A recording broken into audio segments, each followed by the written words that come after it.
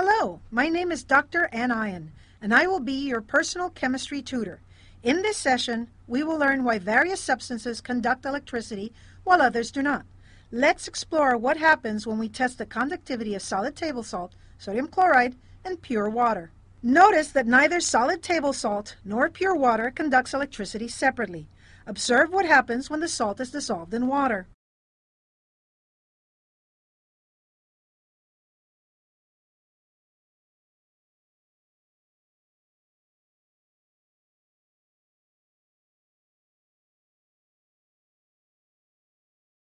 The sodium chloride solution conducts electricity. Will we get the same results with a sugar cube? First, let's examine whether the sugar cube by itself conducts.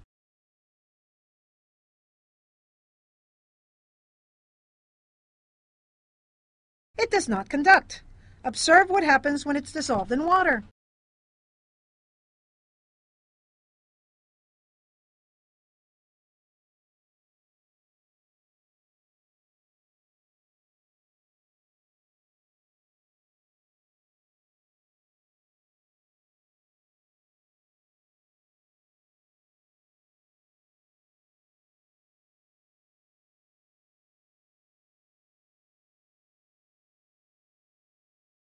Interesting. When sugar is dissolved in water, it does not conduct.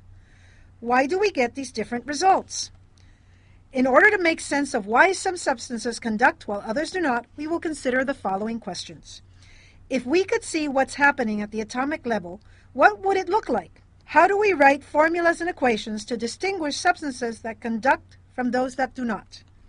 How do we use experimental results to construct atomic level pictures and write equations?